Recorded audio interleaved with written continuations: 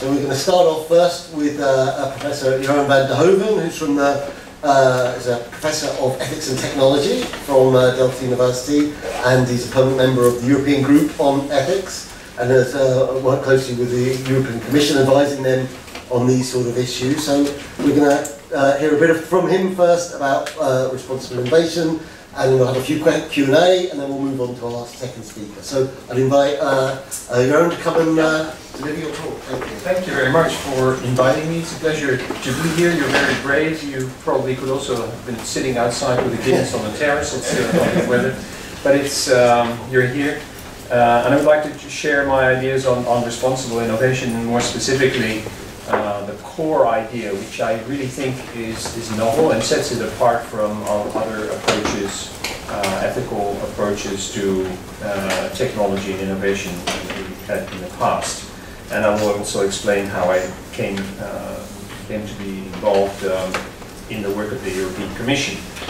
Now, we have, of course, disruptive innovations, and we have frugal innovations. Are you familiar with frugal innovations? Frugal innovations are the stripped down versions, the simpler versions of the things that we've developed in the West and then exported to developing countries that are more robust, more affordable. And the interesting thing is that now we find that they often come back because we think, okay, they're cheaper, they're equally good in providing these core functionalities, and they're more robust. Why don't we use them? So there's a paper in the Harvard Business Review that tells that story, how things come back. Open innovations that you are familiar with, of course, that involving innovation processes involving many of the stakeholders, customers, and universities and governments. And then there are responsible innovations. And this all starts with the idea, okay, some things, new things that provide new functionality are really good to have. It's great. It's wonderful. We can have a discussion about, and we will have later on, about these things, whether these are good ideas, but the rest, and we can give many, many examples. Innovation, wonderful.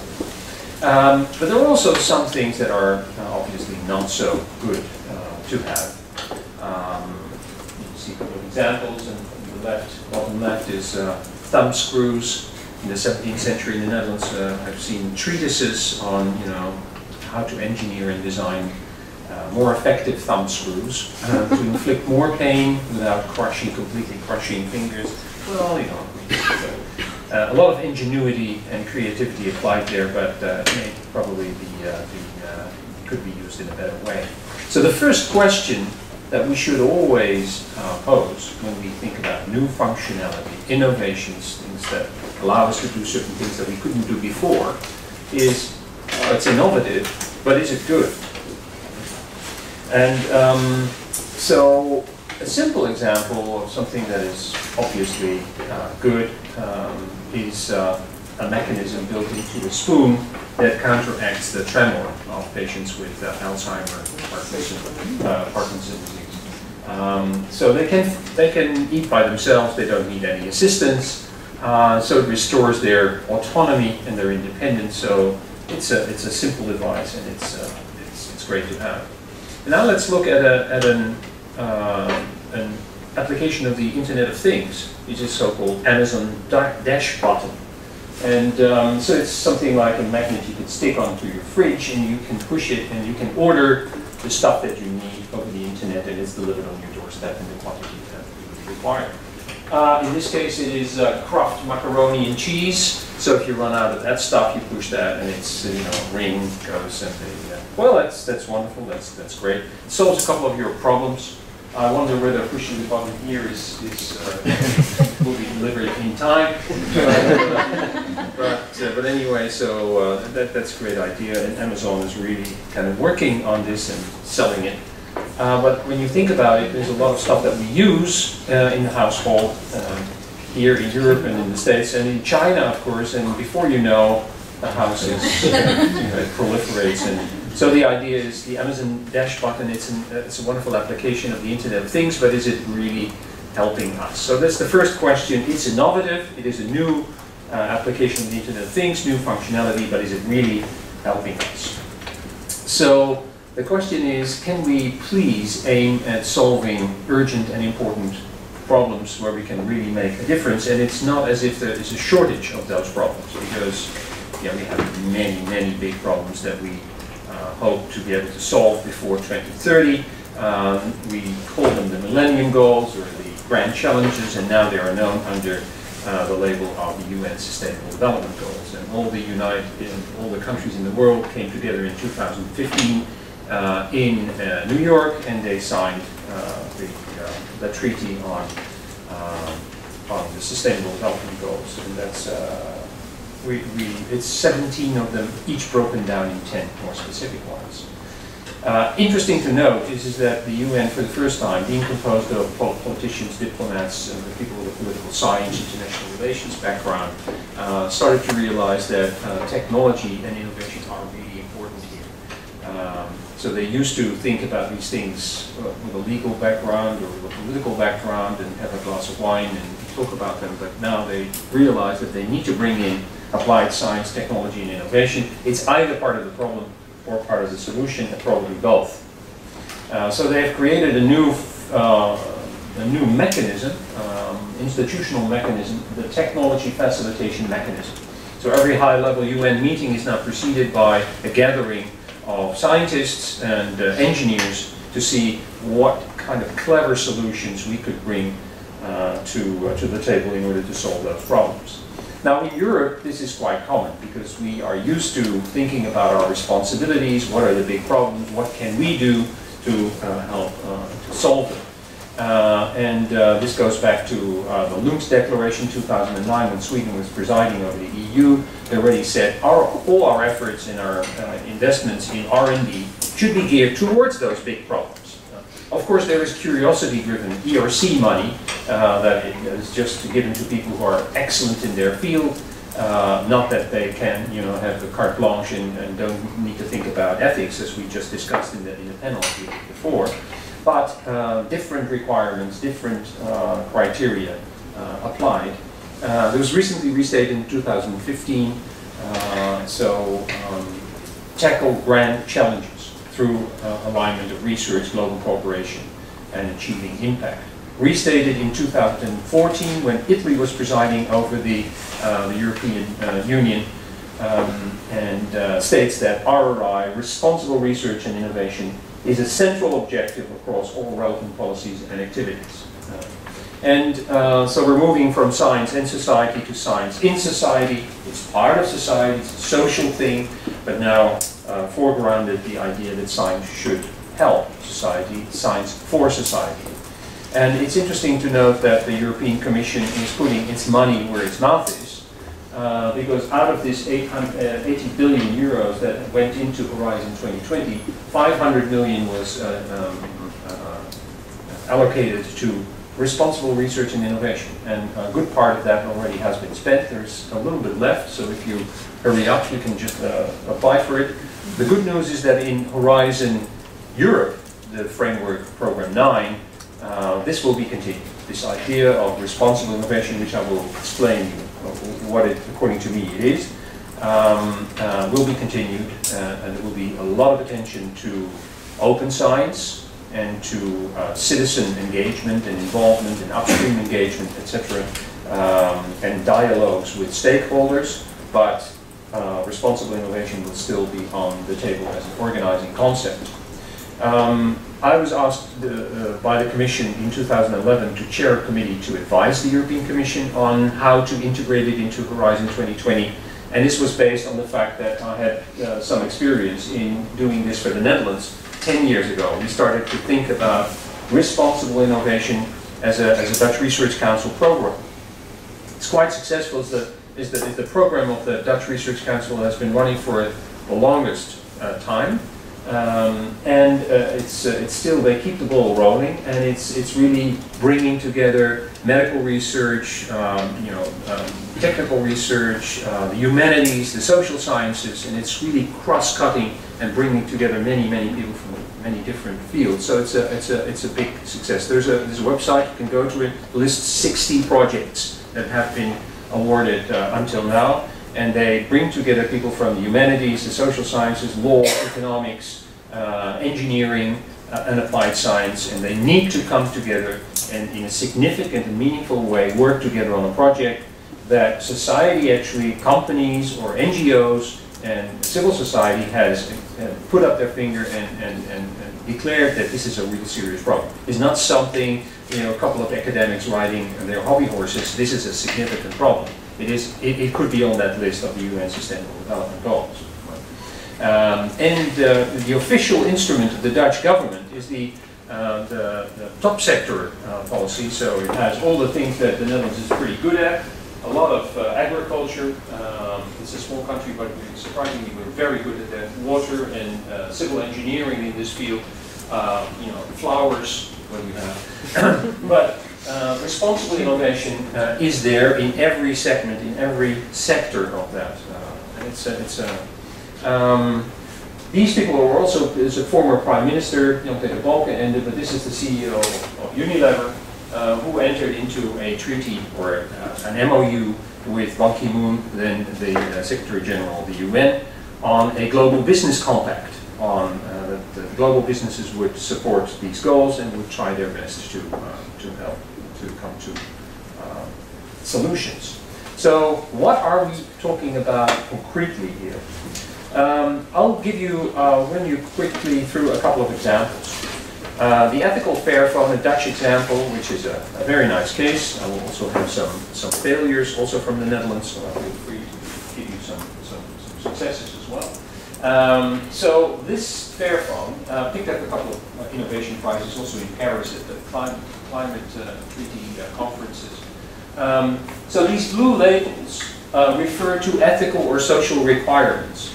So the stuff that it's made of should be taken preferably from countries that are not run by dictators to fill their coffers. It should have a routable operating system, replaceable batteries, its components. It's designed to components so that you don't have to throw away the whole thing when a piece of it is gone. You have to pay the people who are working on it a decent wage, etc., etc. So the design satisfies, accommodates 6 ethical things that we want. So 6 ethical things we want are accommodated by one design broadly conceived, right? So these are things that pertain to the thing itself, to the company that makes it, to the processes that underlying this whole thing. So this is the container, and it is a little bit of a problem because 40% of the containers goes empty around the world, and these are incredibly big polluters, even more than all the cars in the world. But so if we could make a foldable container, as we've designed in Delft, you could put 4 in the space of 1 without having to change the whole infrastructure, the cranes and the quays and the ships, etc. Then there would be a big gain, right, from the point of view of sustainability. So what you've done in this design is that you satisfy all the requirements that the ordinary standard container satisfies, plus sustainability. So you have done this. Actually, from an ethical point of view, you have made some progress, actually. So this is tidal energy. This is in the southwest part of the country, Zeeland, where we have a lot of water problems. Where I live, my house is 6 meters below sea level. So we need to keep the water out. So water safety is first in the Netherlands, right? So that's flood defense. This is a storm surge barrier. But it also is made in such a way that it produces blue energy and that it allows us to manage the ecosystem to get salt and brackish water in the right proportions there in order to support fish and wildlife. So it does 3 things at the same time, this design. Same thing here, this is keeping the water out. Dunes, people like to go to the beach, they come with their car, they park their car, it's ruining the beautiful sight of the sea in the dunes. So what we've done is we have fortified the dunes by building underground garages. So we've combined safety, recreation, and environment. Same thing for up north, a big redesign of, again, waterworks, dikes. So we are building with and for nature, migration of fish and birds, renewable energy, and so we combine mobility, recreation, and wildlife. New sort of asphalt, bitumen, that reflects the light much better. You can can do with less light, so it's an energy reduction. The bitumen is designed in such a way that it provides more traction to the tires, so it's more safe, and it's also less noisy. So you combine silence, sustainability, and safety. Three things that you want from a societal, ethical point of view in one go, one fell swoop. These are other examples. This is a turtle excluder device, so you have a fishing net, so you're fishing, but you don't want to catch the turtles and the dolphins, so you design it in such a way that you can have your cake and eat it. Your fish, not the turtles. So this is a printed 3D printing of prosthetic devices in Delft. And the material that it's made of and the way it's printed gives you three things that you desperately want in these cases. That is the proliferation of blood vessels, of bone tissue, and the surface is such that it is not very hospitable to bacteria, so it kills the bacteria. So three things you desperately want by one design. Okay, so you've got the picture. So you have your moral values, and you could go on and on and on, and you come up with something that satisfies all of these things in one fell swoop. And that's exactly the idea that we had in this report. That was the starting document for Horizon 2020 for this idea of responsible innovation. So apart from all the stuff that we already know what ethics and technology should be doing, and Philip will talk about all the ways that we can do this actually, this is just a very rough indication. Okay, identify serious problems to solve. This is the UN Sustainable Development Goals. No frivolous stuff, not the iPhone 7.0, 8.0, marginal increases in functionality. Please aim for the things that urgently need to be solved. Think in advance about consequences and alternatives that are open to you. That's just what ethics means. You think about the consequences and think about alternatives and what you could do. And assess these consequences and alternatives in terms of explicit ethical considerations of moral values. Is this actually increasing justice, fairness, equality, privacy, sustainability, safety, security, autonomy, la-di-da? How many values are there? 73, 123. We will recognize a value when we see it. By the way, we have a prize awarded in our Delft Design for Values Institute for the student who writes the best paper, What the Hell is a Value? So if you feel motivated, please send in. And then so evaluate, and so you involve a lot of the stakeholders that will be affected directly or indirectly by the thing that you have in mind, the innovation, because these people will point to certain value considerations that you may forget or are obfuscated. And now, so this is all the standard stuff that we are used to under different labels, right? Whether it's technology assessment or constructive technology assessment, or. But here is the new thing. The new thing is that this is all ethics, or social science, or economics, or law. And now the trick is to turn all of this into a requirement, something that you can, and your colleagues at the technical departments can design for, that can be coded for, that can be programmed for. So that's the move. So what are the examples that I provided examples of? I think a key feature of responsible innovation is the design of new functionality that allows us to expand the set of obligations that we can satisfy.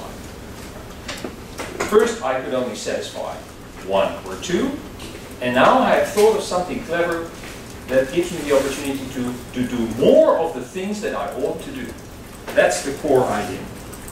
And in order to appreciate that fully, I think there are two things that you have to bear in mind. The first point is values can and will shape designs, and conflicting moral values, cases of what we call moral overload, can be accommodated by design. First point, we all know this example, probably. Who doesn't know this example?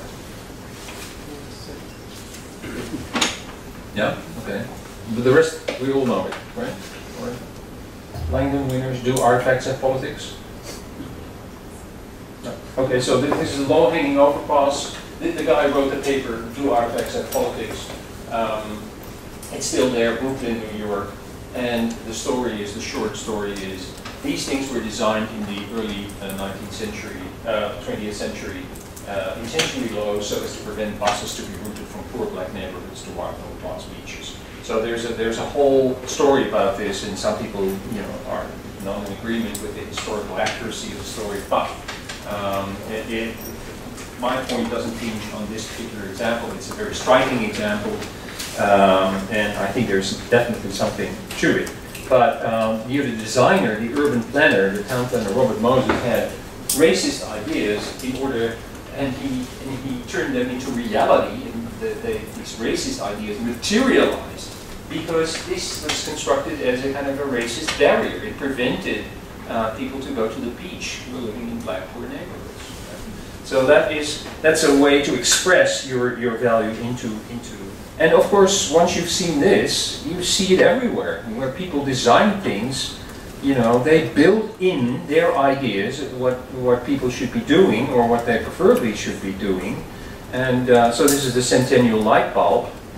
We can design things in such a way that they will break sooner than they need to break because we want you to buy more of that stuff.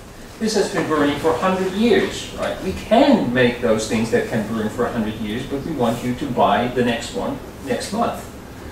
And we can design websites for addiction so that people will stay on them more, and the click-through rate will be higher, and they will be buying more stuff. And of course, this works because the science of nudging shows this. This has really been booming. Nudging has been booming. It's been applied everywhere. Every self-respecting prime minister has a whole group of nudgers around him to make sure that the policies will be successfully implemented and people will behave in accordance with them, just to play with the choice architectures, right?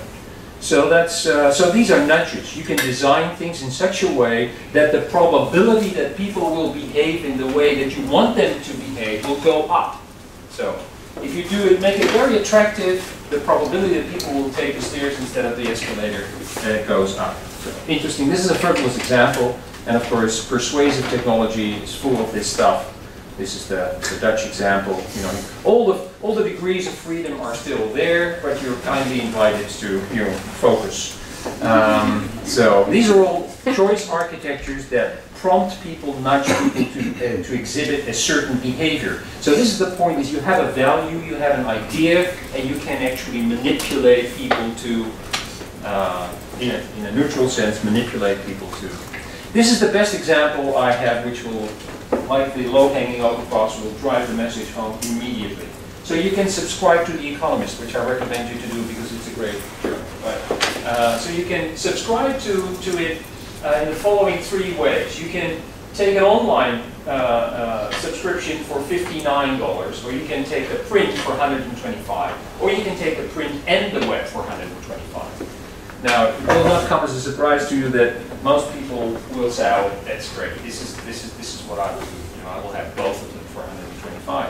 So this is your choice architecture. This is the way your options are now designed and lined up for you. Now, so these were these. Now look at this choice architecture. You have only 2 options.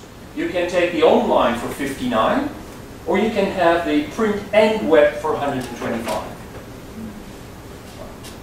Now most people say, well, forget about the paperwork, give me this one.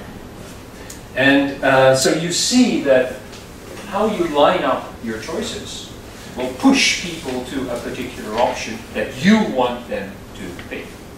So this is a science. You can get your PhD, you can study, there are minors, there are your whole,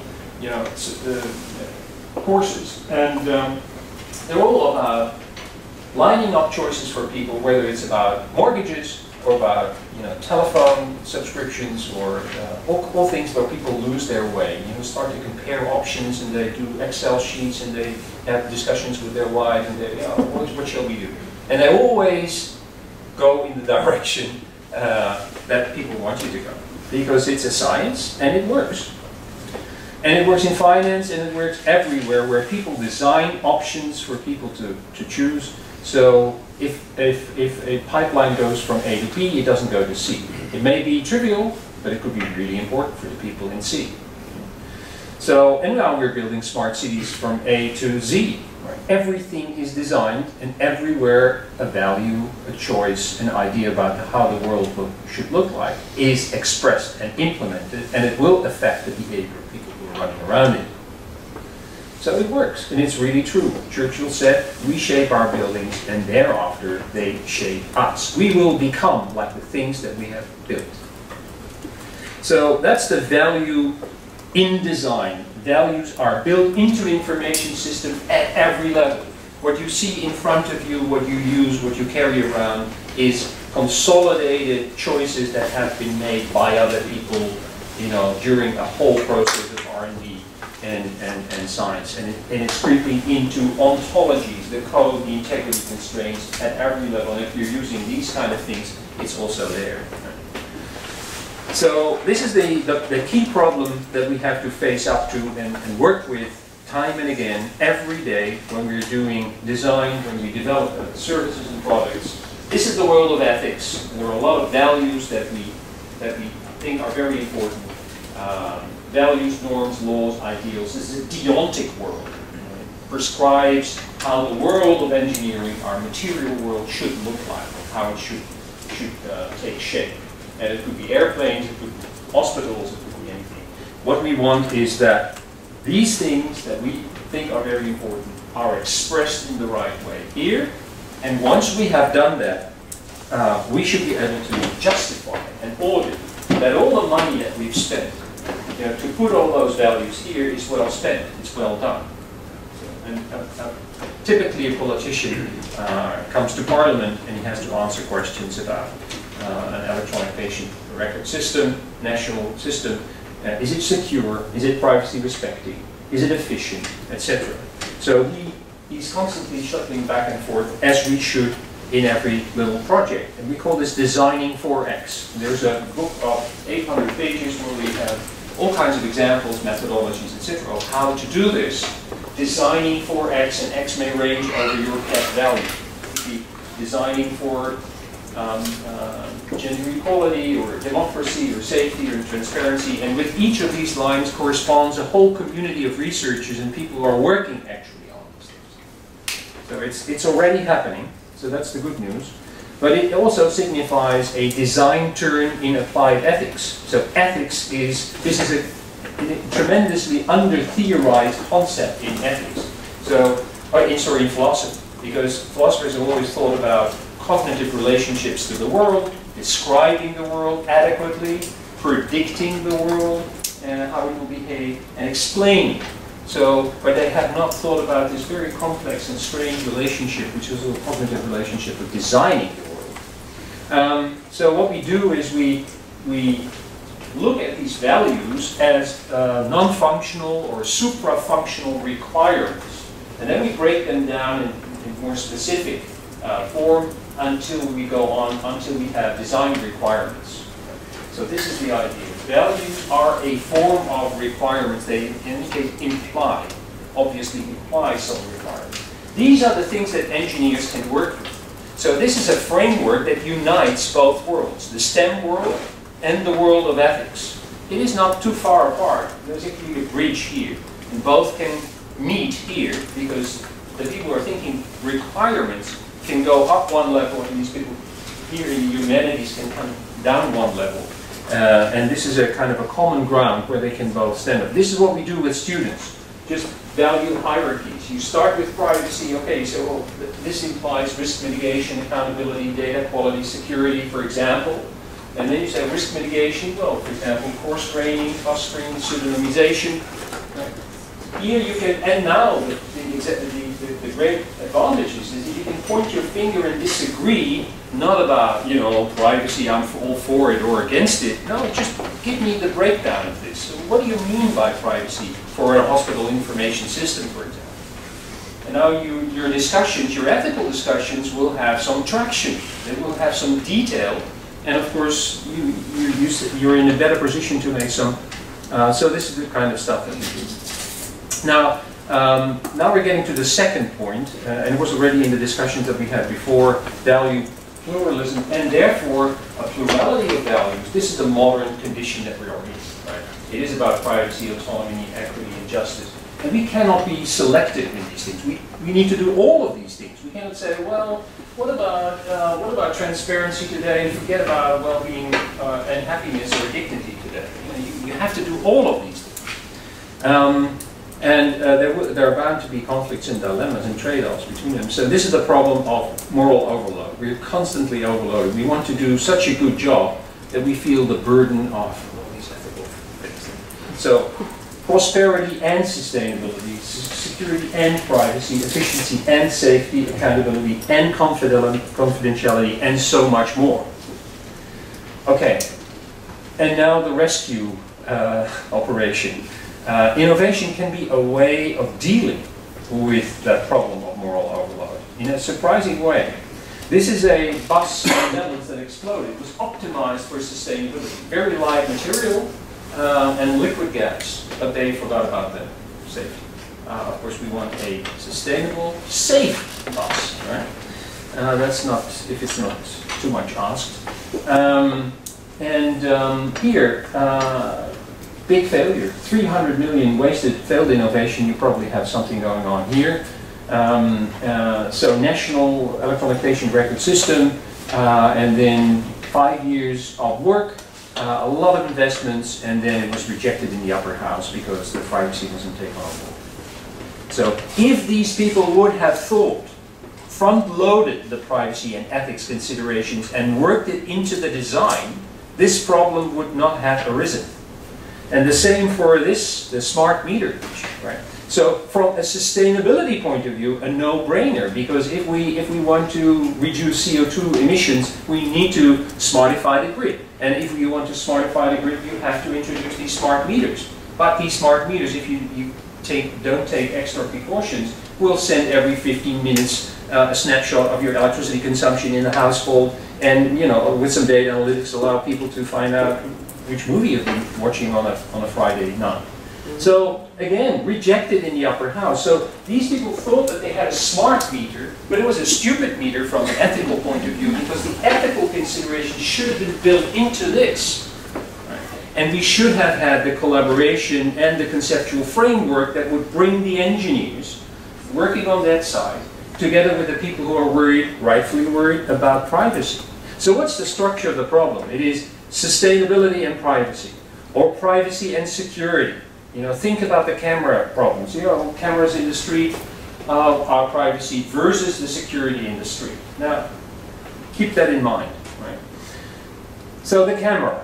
You want your security in the street above a certain threshold level. You want your privacy above a certain threshold level. This is the problem of moral overload. You want to be here. There you satisfy both of your value requirements above that threshold level. But often you're stuck with a first generation stupid camera system that gives you razor sharp images of innocent citizens and blurred images of the crooks. And so you have neither privacy nor security. Or you have a much better 2.0 camera system that you hang everywhere and you have a lot of security but no privacy. Or you decide not to hang it everywhere and you have a lot of privacy but then no security. You see where I'm getting at? You want a really smart camera system. Not like the smart meter, but the real smart meter that would have taken those privacy considerations on board at an early stage and would have effectively implemented them. So you want a 3.0 camera system, a responsible camera system that provides you with the IT functionality but without the privacy drawbacks. This is where we want to go. And a little philosophical excursion, Ruth Barkin Marcus, a logician, came up with this principle, and she was probably unaware of the fact that it would apply in this particular context. But if you have an obligation to do both A and B, you have a second order obligation to see to it that you can do both A and B. Because if I have an obligation to rescue you and I have an obligation to rescue you, then I should, if I can, bring it about that I can rescue both of you, if these are genuine obligations. And I could think of something clever. I could, for example, take 2 broomsticks and stand over here and reach out to you, and I can save 2 lives suddenly. And the difference between the first situation and the second is that I had a clever idea. And that's the innovation. The innovation is I got a clever idea how I can tweak and transform the world by some engineering, in this particular case a very simple example, but often more complicated, where I can expand the set of obligations that I can satisfy. And if you recall, that is what I thought was suggested is the core idea of responsible innovation.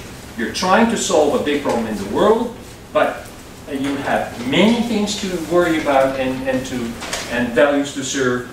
And now you're thinking of something clever that allows you to expand the set of obligations that you can satisfy. So if you can change the world by innovation today, so that you can satisfy more of your obligations tomorrow, you have a moral obligation to innovate today. That's the idea. And how much more time do I have? 4 or 5 minutes. Okay. I've a couple of things to say, but I will just see how we go. Probably a little bit more.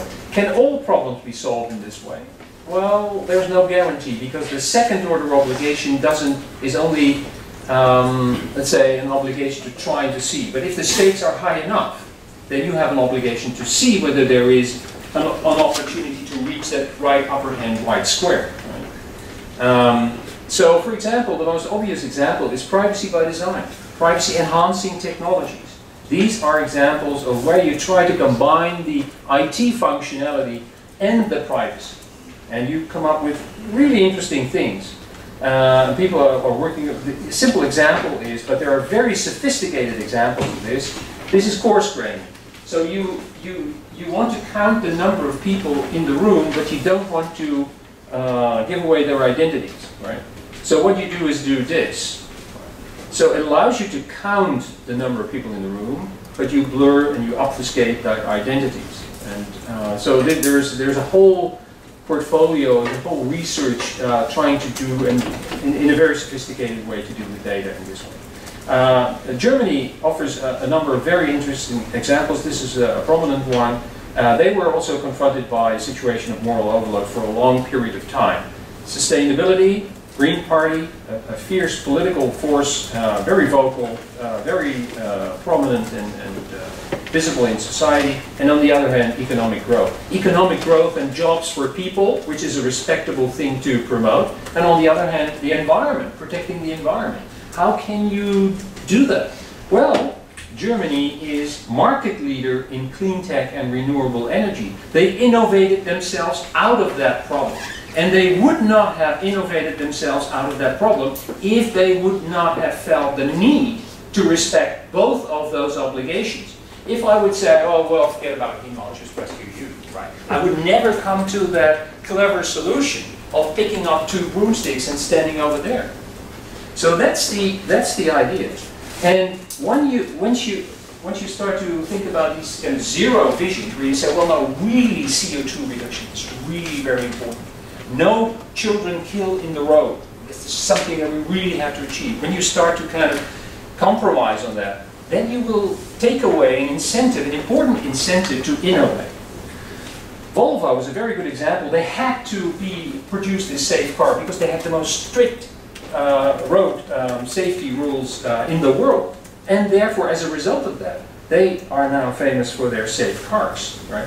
But they realized that their crash dummies, on which they did all the tests, were modeled after soldiers, kind of big Swedish guys, right?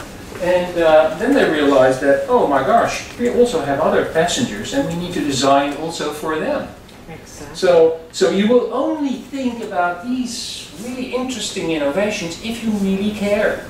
This care and this sensitivity, this ethic, will open up opportunities to innovate that others will just not see, because they have a poorer vision of the world. Of course, you can cheat your way out of the problem of moral overload by pretending that you have solved the problem of most efficient motor management and exhaust. Right? So you've solved that problem. Oh, not really. You just pretended that you solved the problem. But you see from the fact that they pretended to solve it, that this really is an ideal that is underlying it. So, in conclusion, values can be drivers of innovation. Moral progress can be reached by innovation, and innovation is driven in that sense by values. But it requires that we, as was a theme of the discussion we had earlier today and of the workshop, we really need to bring together all these sectors in society. But I think it requires us to look in a different way to innovation. Well, that's what I had to share with you. Okay.